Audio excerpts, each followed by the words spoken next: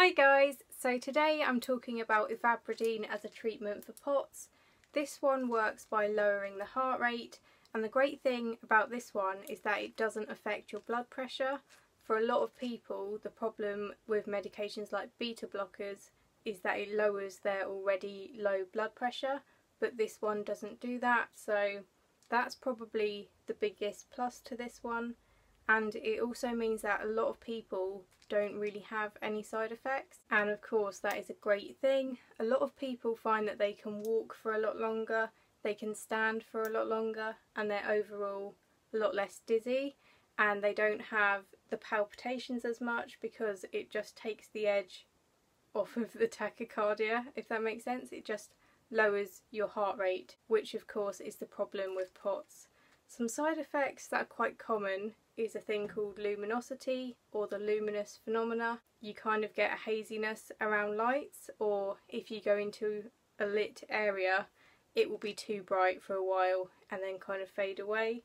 And the reason that happens is because this works on a circuit in the heart that is similar in the eyes, and so that's why it happens, just because the same circuit it works on in the heart is also in the eyes. So if you were going to get any side effects from this one, it would probably be that. Another thing that could happen is that if your resting heart rate is quite low and it brings it down further, then you could potentially go into bradycardia, which is too low heart rate, although in POTS that doesn't tend to be the case, and you wouldn't be prescribed it in those instances. So I thought that was worth mentioning, but it's probably not anything to worry about.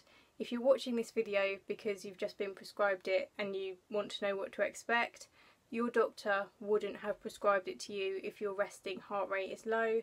They would have checked that sort of stuff, and so you'll probably be fine. I'm not actually on this one at the moment, so I can't give you my experience really.